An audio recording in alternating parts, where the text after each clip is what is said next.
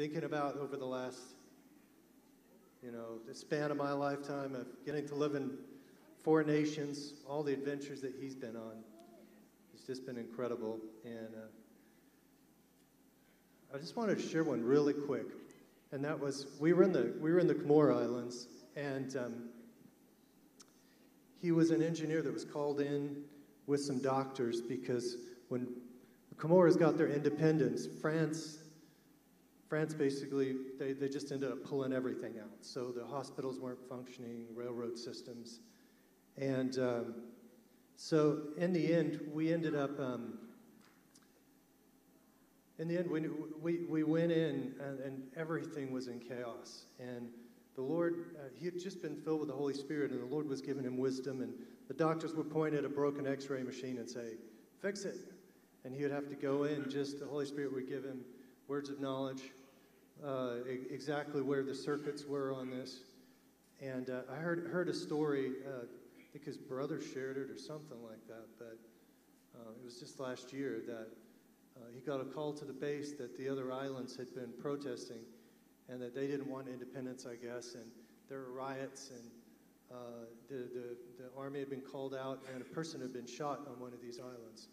And if this person died, it would be really, really bad, because the main island was the one that wanted independence. And so it was just a crisis tipping point for all these island nations.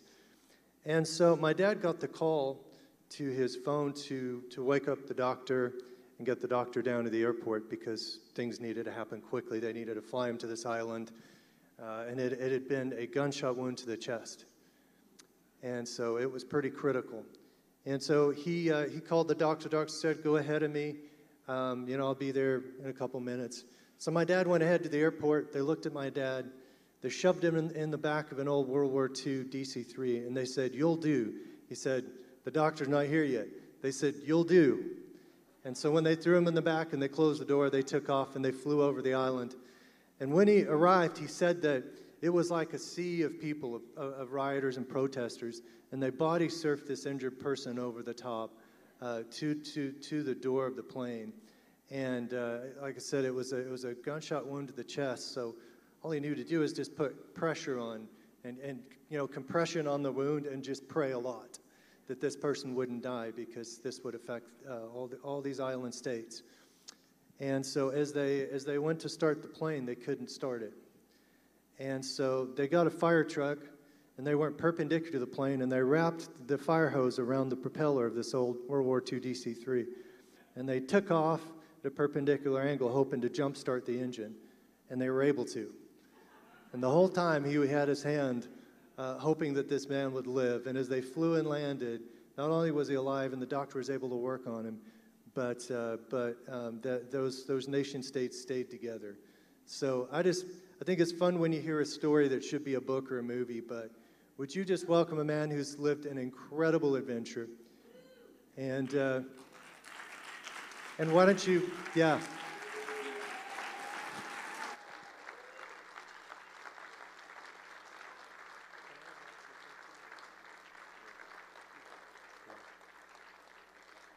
So they've both served together, like I said, in 4 nations, and we're going to put some pictures together and celebrate it. But next week is their 50th anniversary, wedding anniversary.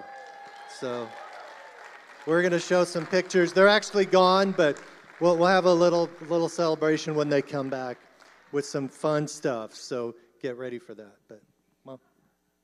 I just wanted to say, if any of your marriages need encouragement, give us a call.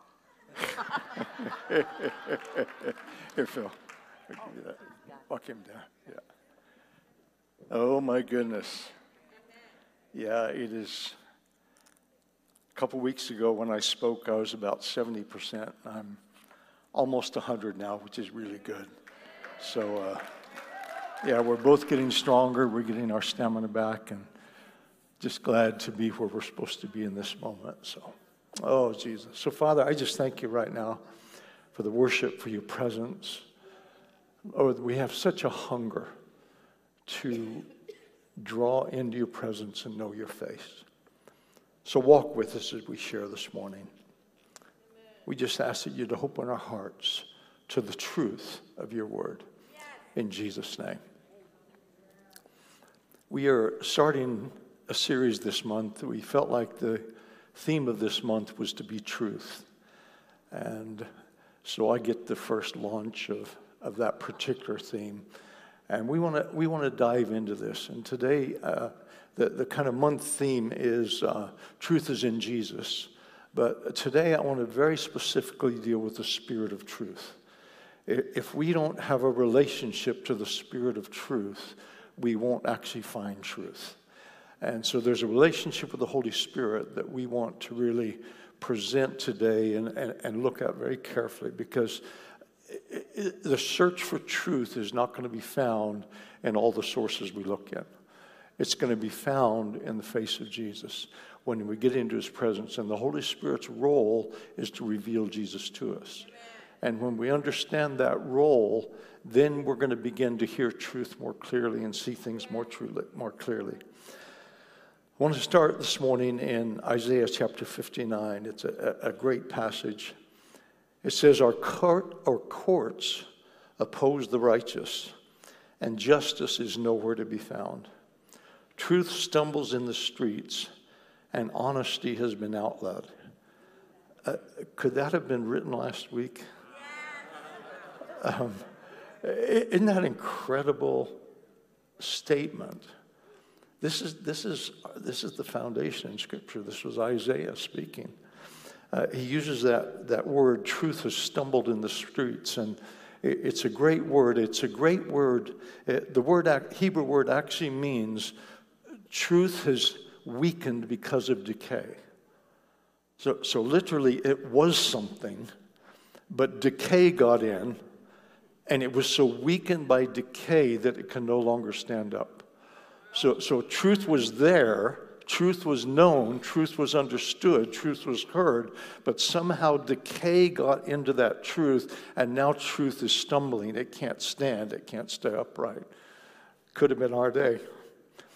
The context is that all this is happening in Isaiah. The context was all this is happening because we forgot God. In other words, that everything is in this state because God has gotten forgotten.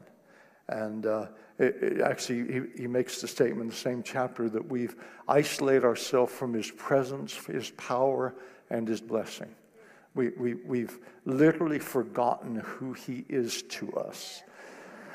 And I was wanting to go somewhere from this point to really look at our society and the decay that's in our society, because our society is in crisis. And we really have forgotten what truth is. And so I want to go to a really unusual place to start this. I want to go to the writings of an atheist. Tom Holland is a British historian. He's fairly well known today. Even those who disagree with what Holland writes would say it's the best researched historical facts that exist. So what he does is incredibly well researched. And in 2016, Holland actually wrote in an interview, he said that he needed to repent because for all of his life, he was raised by an atheist father, Anglican mother. For all of his life, he believed that the morality of Western civilization came from the Romans and the Greeks. But in his research as an atheist, he came to realize that the morality was a direct result of the Christian influence on the warring barbaric tribes, and that Western civilization, using his words, Western civilization came about by the gentling of warring tribes. This is an atheist speaking.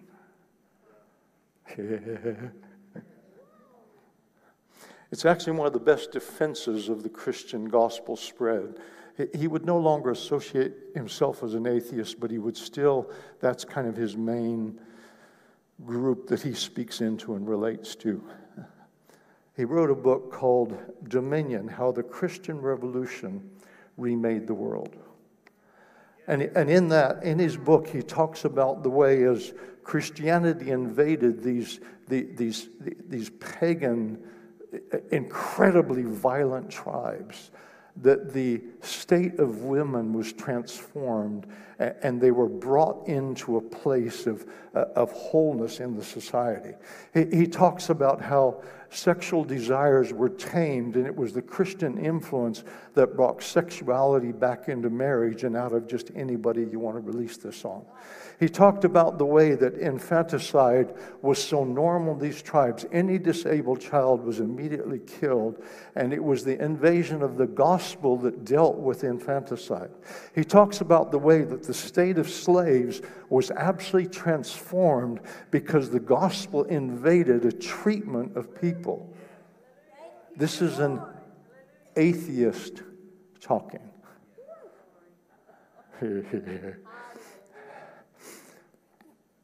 In May this year, May 19th, he wrote a blog which has received a massive amount of criticism. But in this blog, he said, Christianity may be necessary for the survival of Western civilization.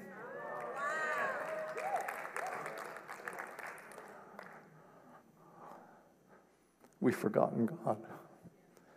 We have roots that transformed, and yet we've drifted so far away from that foundation. Winston Churchill makes this statement.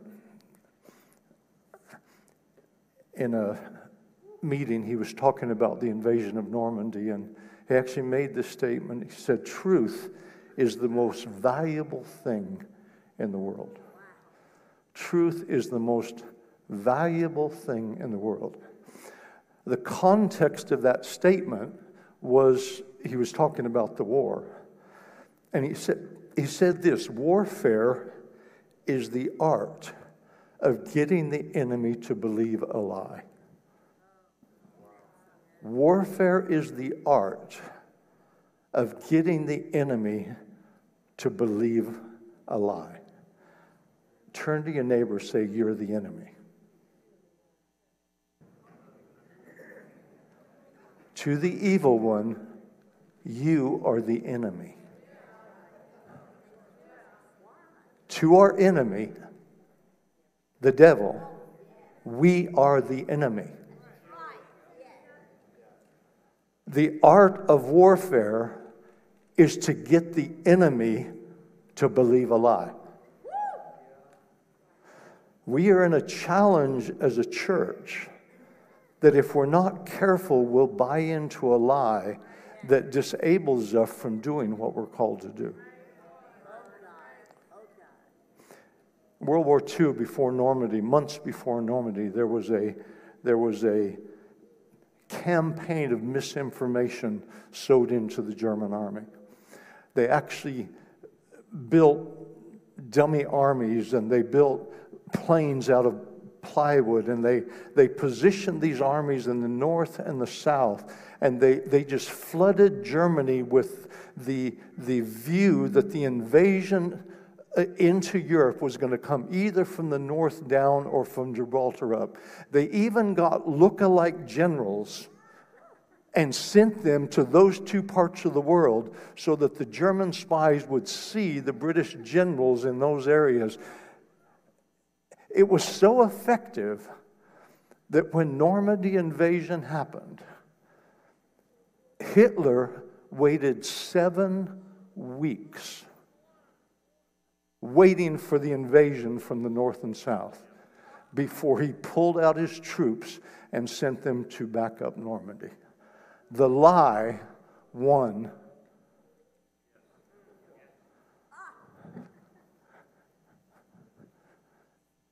I really believe we're in a point in the church where we got to be really careful where we find the truth. Because we can be defeated if we're deceived by a lie. Not a great theologian. but a guy I really enjoy. Keon West said last week, media spins the truth to distract, to discredit, to dismiss, and to destroy. The lies are being sowed to distract, to discredit, to cause distrust. And if we're not careful, the context of that statement was that in an interview he was asked about abortion, and he actually talked about he and his wife struggling with whether they were going to have an abortion for their first child. And he actually began to weep in the interview. And he said he was weeping at the thought of his firstborn being aborted, and they decided not to do it. The media took that and has presented him as mentally unstable because someone would weep at the idea of abortion. We're so twisted the truth that it's not the truth anymore. There's always a little bit of truth. Every lie has a little bit of truth in it. Every lie has that little kernel, and unfortunately, everybody takes that kernel and spins it to whatever they want it to say. It's time for us, the body of Christ, to step up out of that. We desperately need to know the difference between the spirit of truth and the spirit of error.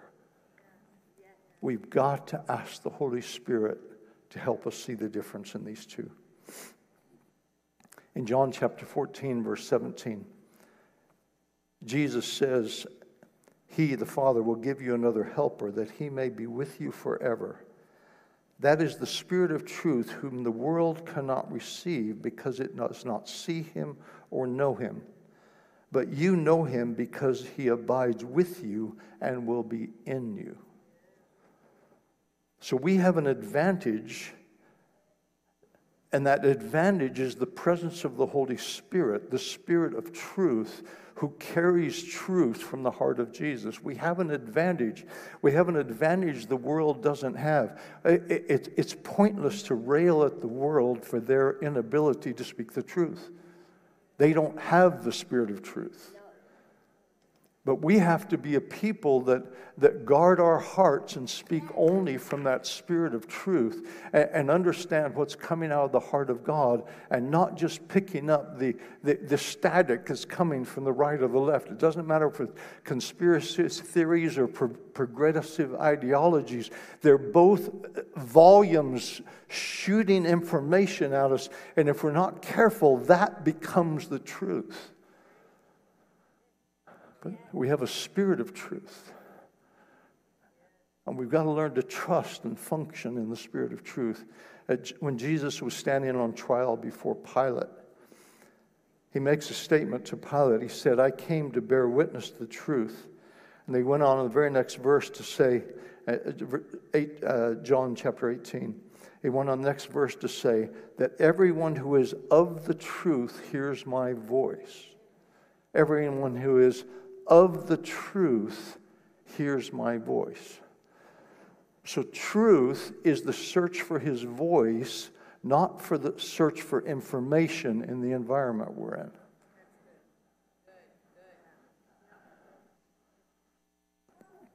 I remember many of you have been around when Y2K happened.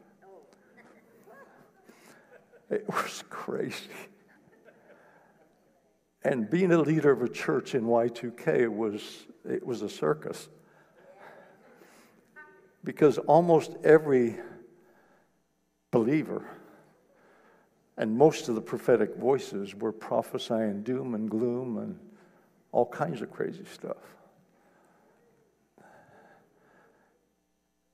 Sam Matthews and I talked just before that and said, listen, we've got to hear the truth.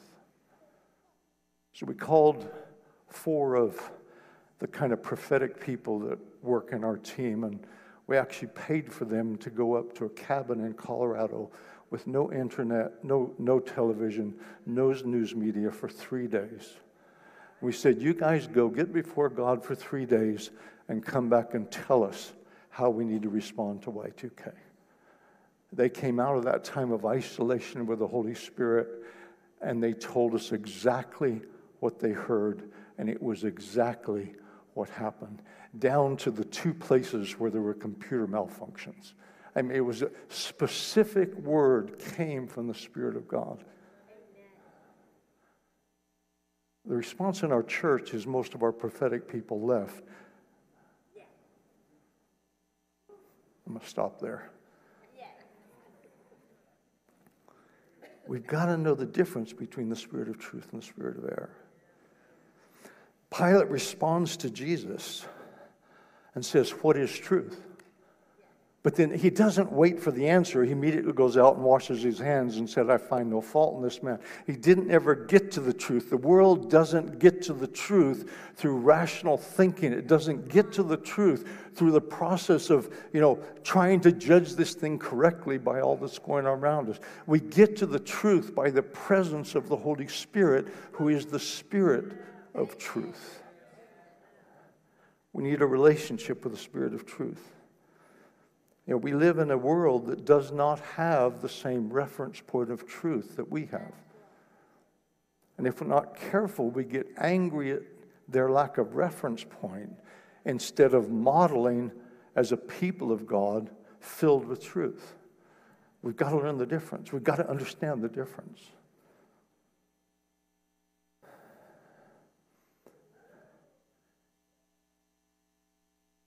Our society has become so afraid. We're so caught in a virtual, unreal world that we don't even know where to go for truth anymore. And we've become afraid to call evil evil because it will offend somebody, or it's not politically correct, or we have all of these energies coming against the truth. And in the middle of this, the church is trying to figure out what to say. Because just about no matter what you say, you're going to be accused by somebody of being wrong. So the best thing is, let's find the truth and say that, and at least we'll be crucified for the truth. Give me a bottle of water. I didn't bring one with me up here. Higher education has championed the idea of critical thinking, where you begin to question everything. And when you question everything, you lose the truth in the process of questioning everything. It's not that I'm not against critical thinking. I believe, some of the best teachings on truth will come from Francis Schaeffer and Ravi Zachariah, who just, they dig into that rational thinking and bring rational conclusions. We never should be afraid of the mind. But the mind's got to be surrendered to the Spirit to find truth. Rational thinking alone doesn't bring it. Science is very necessary. We're constantly bombarded with the science is settled on this. The problem is science without faith doesn't lead us to good conclusions. Science is necessary. Science is important. It's important that we understand the science of something. But science alone isn't going to produce truth. It produces information.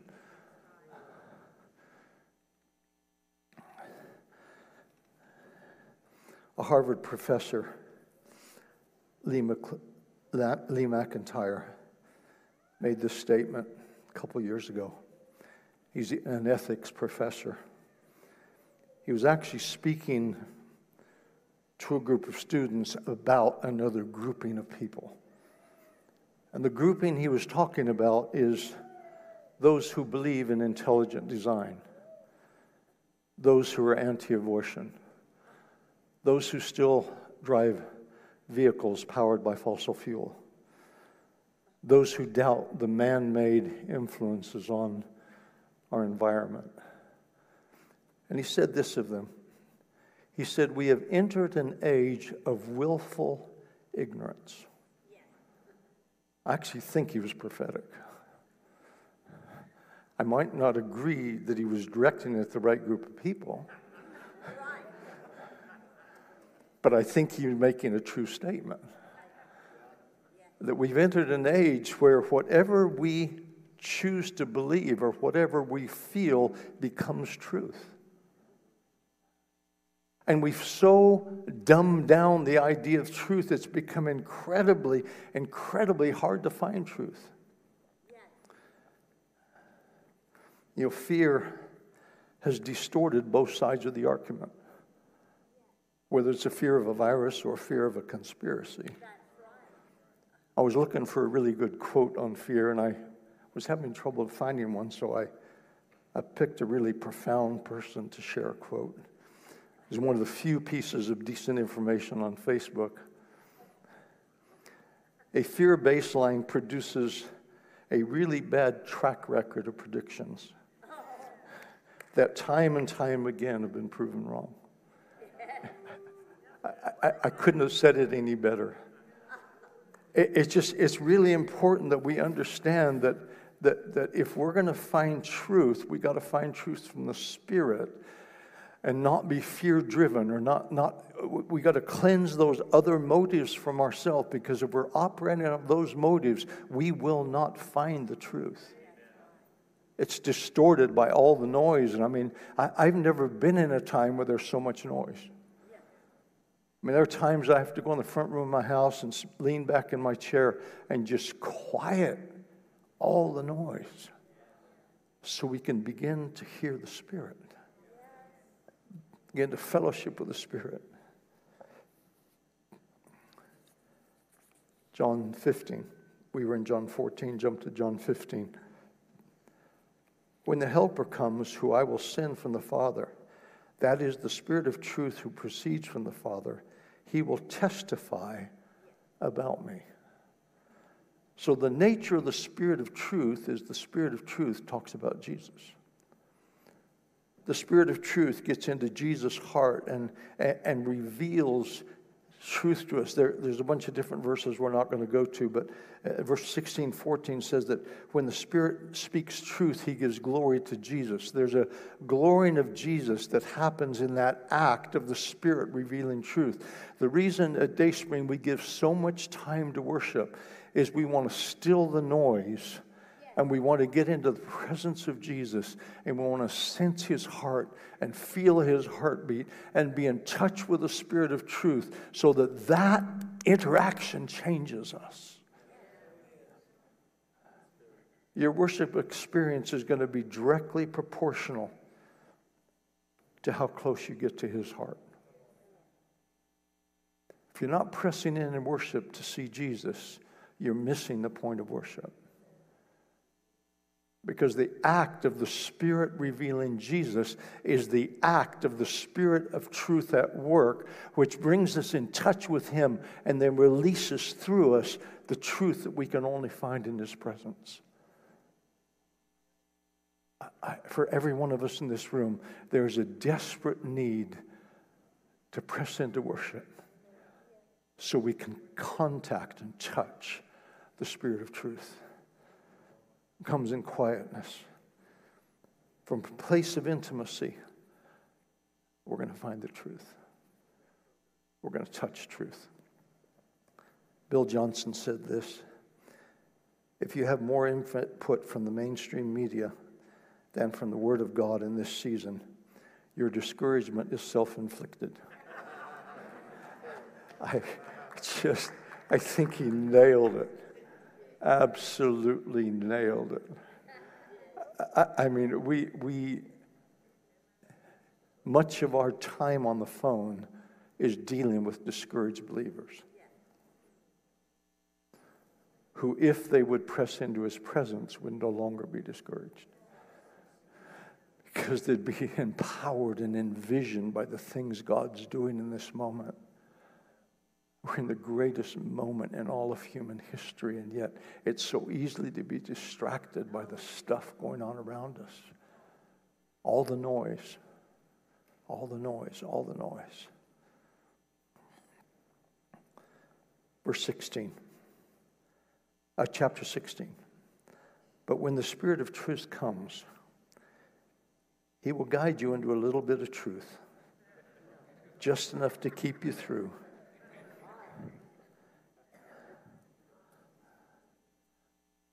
I wonder what all means. I wonder what all means. What does all mean right now, in this moment in our society? What does it mean to so engage with the Spirit of truth that He guides us into all truth?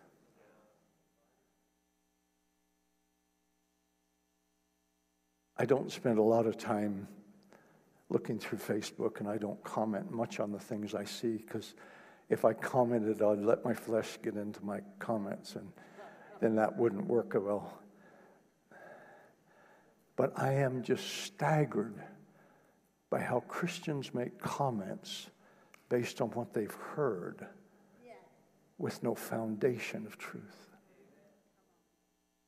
That's happened on both sides. We get caught up in the current political arguments instead of being a people of God that press into His presence and power.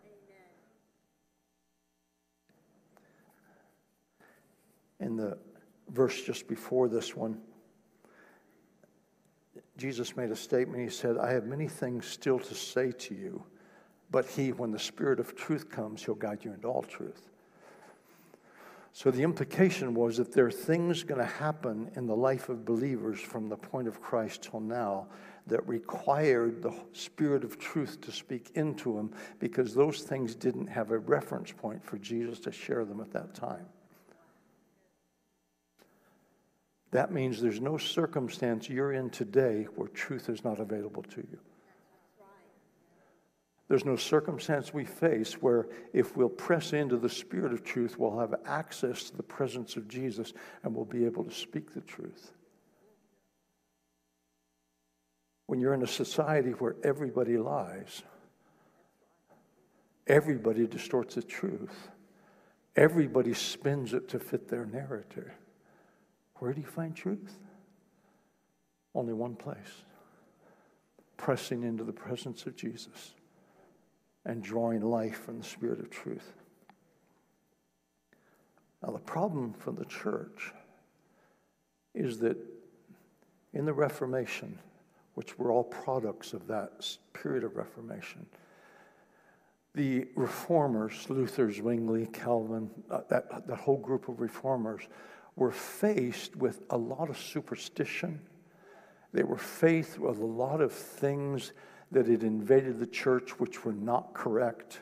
They were faced with this kind of barrage of false supernatural, which caused the reformers to then begin to speak of the Spirit as only having one role, and that was the conviction of sin. So those of us born out of the Reformation have been taught and grew up in a society where the Holy Spirit isn't speaking about the current situation you're in. The Holy Spirit only convicts you of sin. Go convict those people of their sin, but we're not willing for the Spirit of truth to rise up inside of us and cause us to be a people of truth who speak the truth and live the truth and who change society because the truth is in us.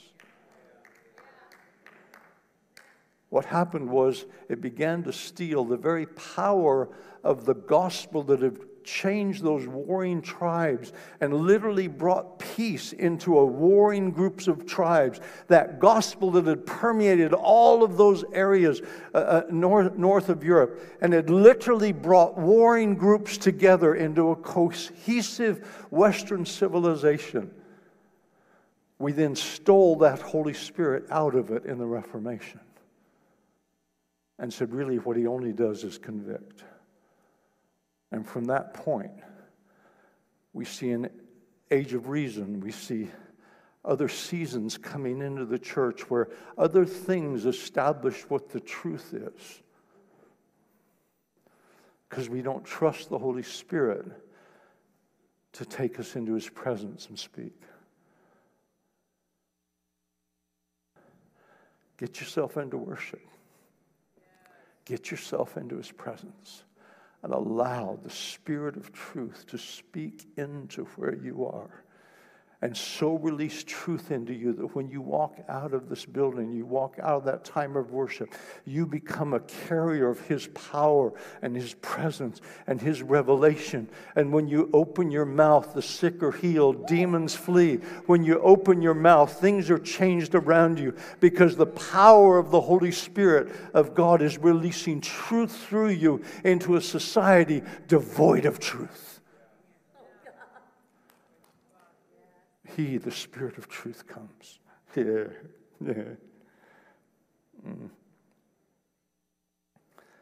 We got so focused on the canon of Scripture, and I love the Scripture. Everything I do to the best of my ability is founded in Scripture. But the canon of Scripture isn't the whole of what God wants to do in your life. The Spirit of God is alive in you to give you direction, alive in you to lead you into how to respond in difficult circumstances. Trust the Word and the Spirit. Some of the greatest prophetic words about this season we're in right now is that when a people of the Word and the people of the Spirit come together, we will see the greatest move of God in human history. It's not just the Word, it's not just the Spirit. If you have the Word, you'll dry up. If you have the Spirit, you'll blow up. But if you bring the Word and the Spirit together, there's a living life of God that reveals in power and presence into this season. We need to be people of the Word and of the Spirit. It's not one or the other. It's not abandoning something to be something. It's allowing the Word of God to so reveal the power of the Spirit. If we don't elevate the Holy Spirit past conviction, then what happens is our personal experience causes us to sit with the truth. Causes us to decide this is truth. Well, it's easier for me to believe this than to believe that. What I feel, what I want, becomes the truth. My opinion becomes the truth.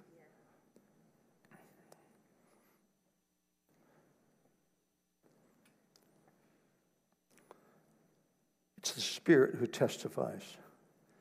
1 John 5:6. I just want to give you 4 areas. These are not exhaustive. These are just the 4 that I felt this week as I was preparing this.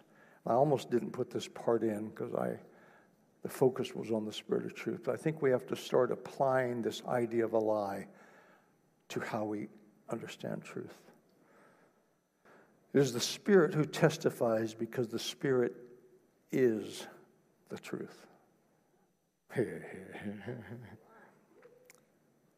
First is morality. The lie is that morality comes from reason birthed in tolerance. Our society is driven by a morality birthed in tolerance. God wouldn't do that to people. We need to treat it's all this thing, but underlying morality, there's a lie we've bought into that keeps us from the truth. The truth is that morality comes from the non-contradictory nature of God. It's rooted in the nature of God. Morality is rooted in who He is. And we don't go to the current thinking to find morality. We go back to the nature of God. You get to the nature of God by trusting the Holy Spirit to reveal Jesus, who is the nature and character of God displayed into the earth. And so when you trust the Holy Spirit in a current modern day situation, if we trust the Holy Spirit, He will take you to Jesus, which is the heart of God, and release that heart into you and through you, and now you can walk in the truth. There's a desperate need for the church to stand on the unshakable nature of God. And let truth rest there and not in what feels convenient or politically correct. A second big lie that's in our culture is accountability. The lie says everything we do that's wrong is somebody else's fault.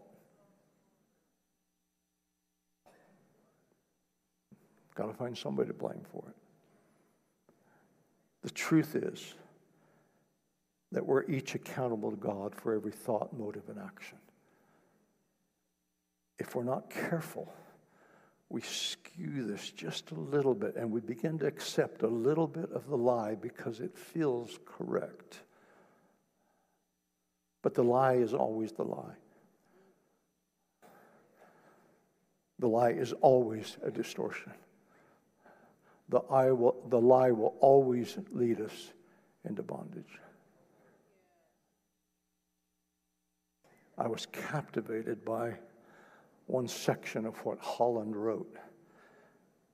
And it was the change in the treatment of the slaves when the gospel came in to those pagan, warring tribes. I thought, God, we need to go back to the power of the gospel to change behaviors.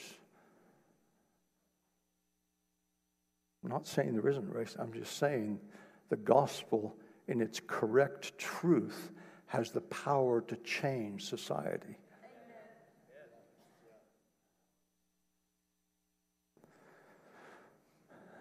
The third lie is compassion. The lie is that love somehow nullifies biblical truth. Well, God's a God of love. He wouldn't do that. How many times have you heard that? How many times have I heard that in the body of Christ?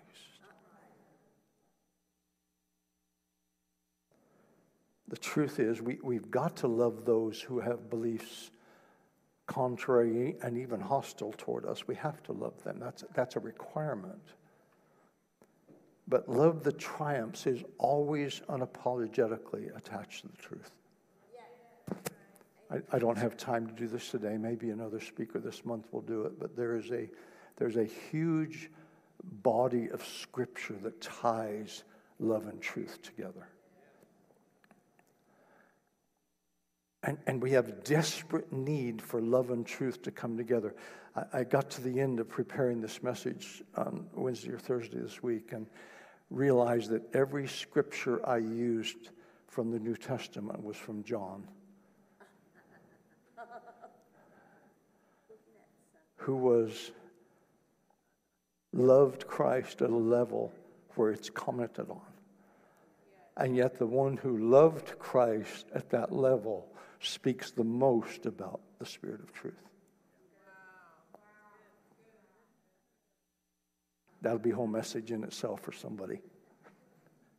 Incredible. Revelation, the more you love me, the more you're going to speak the truth.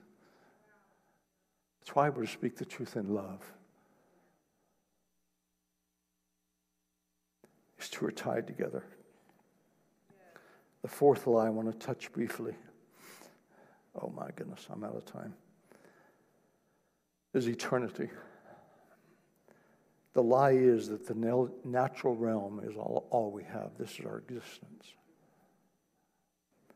The truth is that we're spiritual beings and God put eternity in our hearts so that we could live from an eternal perspective. So in the midst of the chaos going around us, I loved Christy's statement last week. It was a profound statement. God cares more about you individually and what you do than he does about our nation. Now, I love our nation. I believe in our nation. I believe that God is going to use our nation. I believe revival is coming to our nation. I do believe that. But he's much more concerned about your heart than he is about a national interest. And we've got to be people that have eternity in our hearts so that we live and think with an eternal perspective and don't get trapped and caught in the natural. Let me just finish up in 2 minutes here. You will know the truth, and the truth will set you free. Good old John again. You will know the truth, and the truth will set you free. Every one of us is searching for security, for meaning, for belonging. But it's time to change the channel. Instead of our channel being set on all the noise coming forth, we need to set the channel on the Spirit of truth and engage more and more and more and more and more time of worship with Him. I've always been fascinated by Heidi Baker's life and the fact that in the work she was doing in Mozambique, every time she went to God for more anointing, He asked for more time in worship.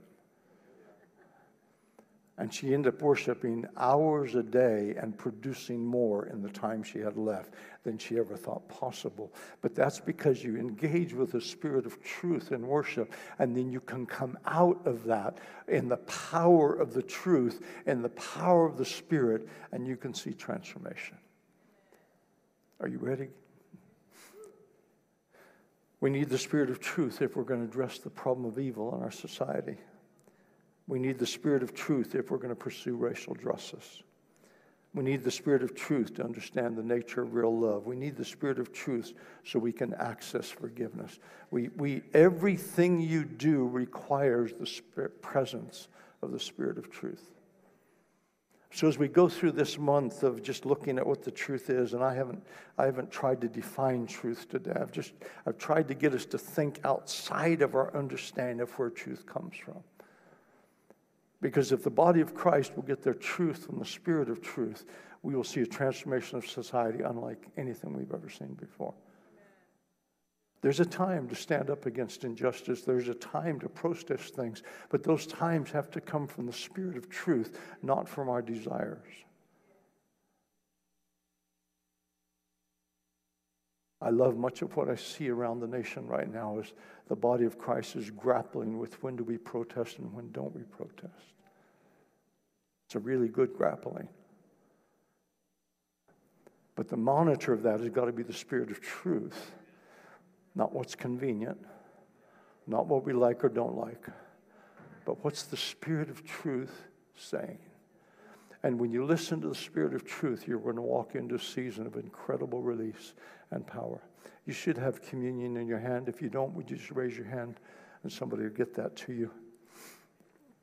If you don't have one of the cups, there's a couple hands in the back on this side and a couple over here.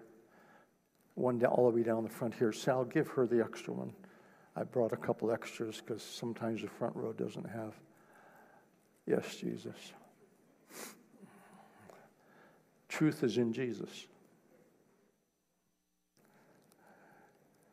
As we celebrate this morning, we're celebrating the body of Christ. We're told, and I could get distracted really quick. I can't do this. We're told that the Holy Spirit baptizes us all into one body.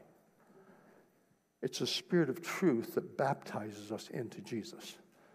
That's the first of the multiple baptisms. The first baptism is by the Holy Spirit as an act of conviction, bringing us into Christ, into the body of Christ. Then there's a baptism of water that deals with our old nature and brings us out into the new. Then there's a baptism of the Spirit where the Spirit comes on us and we're empowered to do the thing. There are at least 3 baptisms in Scripture. But this first baptism is by the Holy Spirit baptizing us into one body. So, Lord Jesus, this morning we thank you for the Holy Spirit that has baptized us into one body, that has baptized us into the Lord Jesus. We celebrate you this morning and we give you the liberty to cause us to behave more and more and more like the body of Christ. And we receive that together now in Jesus' name.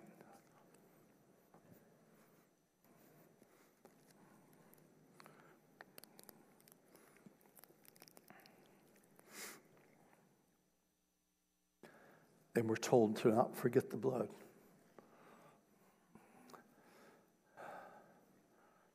There's actually one passage that talks about the blood being that first baptism.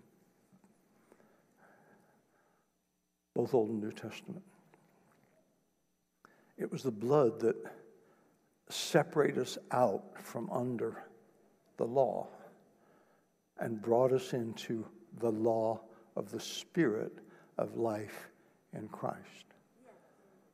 We've been brought out of a set of rules into the law of the Spirit of life in Christ. If you want to walk in truth in this hour, you need to walk in the law of the Spirit of life in Christ, because the Spirit reveals Jesus to us. The Spirit reveals the heart of God. So, Father, we thank you for the blood. I'd like us to just stand up together. We thank you for the blood. We thank you for the blood. We thank you for the blood, Lord Jesus. We thank you for the blood that broke us free from a set of rules and ushered us into a life of the Spirit. Ushered us into a place where the Word and Spirit work together to reveal the heart of God so that we always know what we need to do next because of what He's done. So we celebrate you this morning, Lord Jesus. We celebrate you with everything in us. We celebrate your blood. We celebrate the liberty. We celebrate the new covenant. And we thank you that your blood has cleansed us. In Jesus' name, let's take it together.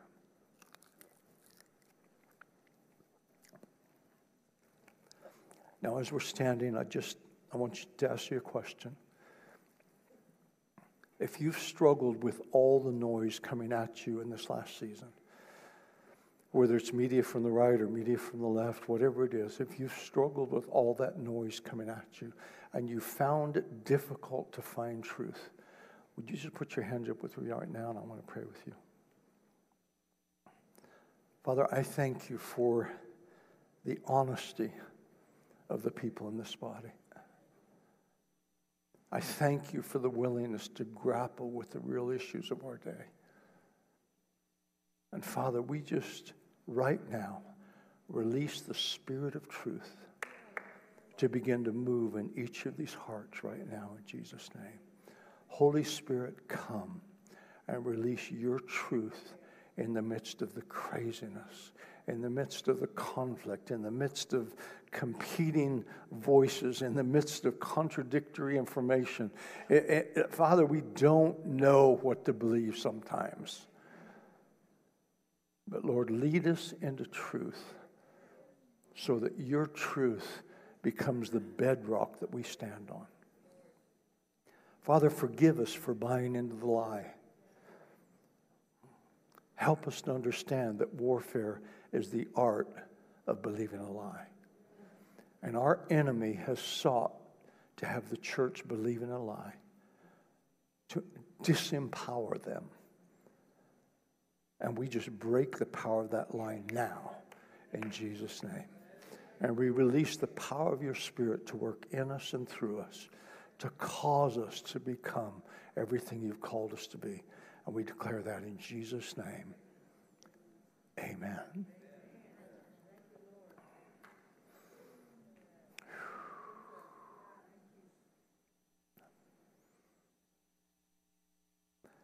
If we could have a couple ministry team people down the front.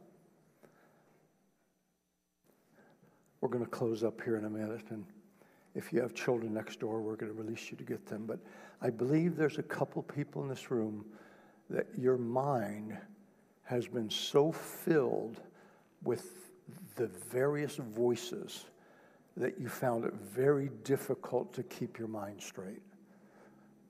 And if you're in this room and you've struggled with your mind in that way, I'm going to ask you just be real brave and come down the front and let these guys pray with you. We want to see the breaking of the power of that confusion, the confusion of thoughts that has just really captivated and captured the church. Well, I just bless the online audience right now. This morning is one of those interesting times, and I don't put any motive on anything, but literally just as worship broke out today, the internet blocked our access. And so we've recorded it, and we're going to upload it. It will be online, but those watching online weren't able to watch live today just because of the craziness of this. Who knows? I don't even try to put a motive on it. But if that's you, just come right now. Father, I just bless this body of people now in Jesus' name. We bless this body, every man, woman, and child, as they go out this morning, that they would be a carrier of your truth, they would be a carrier of the Spirit of truth, and that they would begin to see great breakthroughs because the truth has a greater strength and hold in them. And we pray that in Jesus' name. Amen. If you have children next door, this would be the time to go get them. If you need prayer, please come down. I just believe there are several others that need that. We love you guys. We celebrate you. You're a blessing. Amen.